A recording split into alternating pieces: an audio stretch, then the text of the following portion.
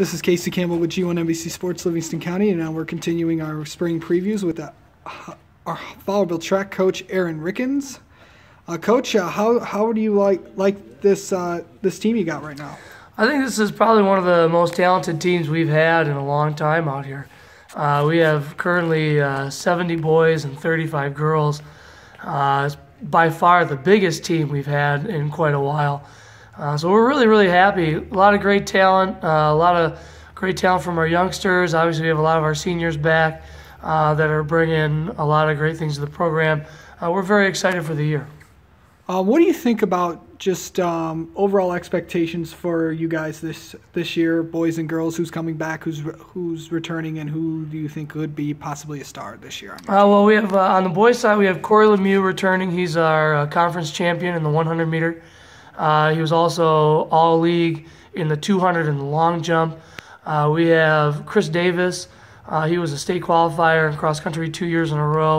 Right now he's got his mile time way down and his 800 times around to 2:03, so we're really happy with that. Our 4x800 meter team, Chris Davis again, Cody Persons, Blake Howard, and Caden Collins, they're looking to make it back to the state finals for our 4x8 team for the first time since 2005. So we're really excited about them. On the thrower side, we have Mitchell Bishop. He's a 41-plus foot thrower in shot put. Alex Bowers is a 40-foot thrower in the shot put. We're very excited for them. Dalton Sweet is our pole vaulter. He's about a 13-foot pole vaulter looking to qualify for the state finals for the first time this year as well. We have Caleb Miletsky. He's a 21.5-foot long jumper. He's going to look to qualify. So all in all, we're looking to qualify. We're looking for at least 5 to 6 individuals and 2 relay teams on the boys' side. On the girls' side, we have Kyla Chappell returning. She was a state qualifier last year in the 400 meter as a freshman. She was also our conference champion in the 400 as a freshman. We also have Megan Douglas, thrower. She had the furthest throw in Livingston County last year as a freshman at 32.5 feet. So she's already thrown 32 feet this year, so she's looking to qualify. We also have a relay team we're going to try to get together. And we never know. We have a lot of freshman girls out this year, and we're not quite sure where they're at right now, but we know that we're going to get a couple out of that class because they're a very talented class. So all in all, for the girls, we're looking to qualify 2 or 3 individuals in a relay team.